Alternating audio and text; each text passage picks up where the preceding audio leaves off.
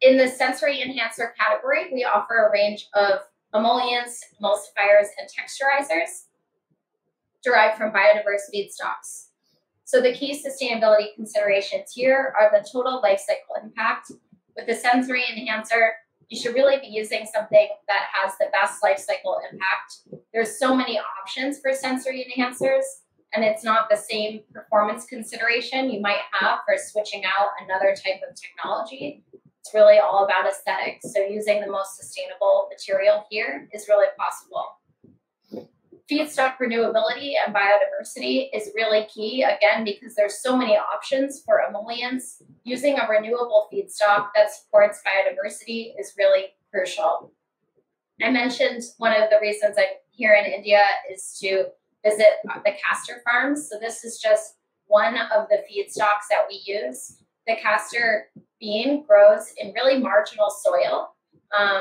So it's not having a big impact on biodiversity the same way that palm has an impact on biodiversity by being grown in a really rich biodiverse location. So these are some of the things we look at when sourcing feedstocks for sensory enhancer category, is really looking to unique different plant sources that give that renewability and again support the overall ecosystem health. So this category started probably around 2012 with our introduction to the the roundtable on sustainable palm oil. So we became a member in 2012 addressing our impact on palm. And then we take basically two approaches to this category. One is to improve and address our impact on palm and our impact by buying palm-based ingredients, and also to diversify through other plant sources. So we developed the line in 2013 using brassica, and that expanded in 2016 with a whole range of biodiverse feedstocks: brassica, olive, castor, coconut. We have really a nice range of materials that give you unique sensory properties by using the plant sources from all of these different plants. Sugarcane, corn, the list goes on. It's really about diversification here. But again, we continue to address also the palm industry, as the palm remains a really crucial crop to this entire industry and to sensory enhancers specifically.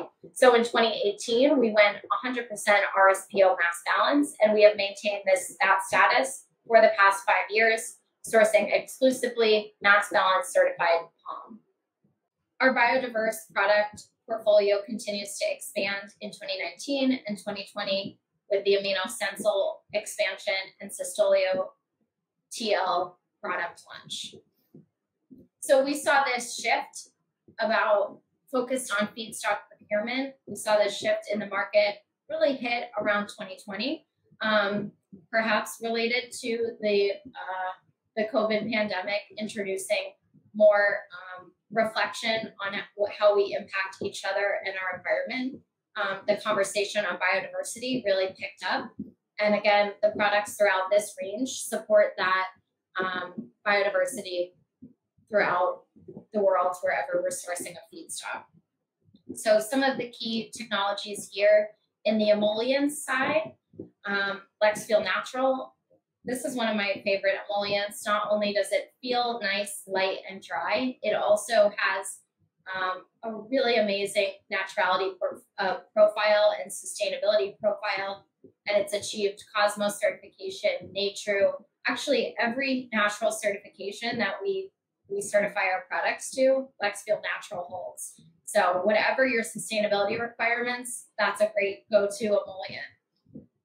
I mentioned Veloplex, which doubles as a silicone alternative, but it also in the sensory enhancer category offers moisturization, film forming.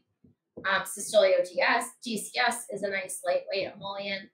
And we also have emulsifiers and texturizers in this range, starting with Amino Sensol SC, the skincare component of Amino Sensol, and different SustOleo products from PA, which is a brassica-derived structuring agent, to TL, a coconut-derived texturizer.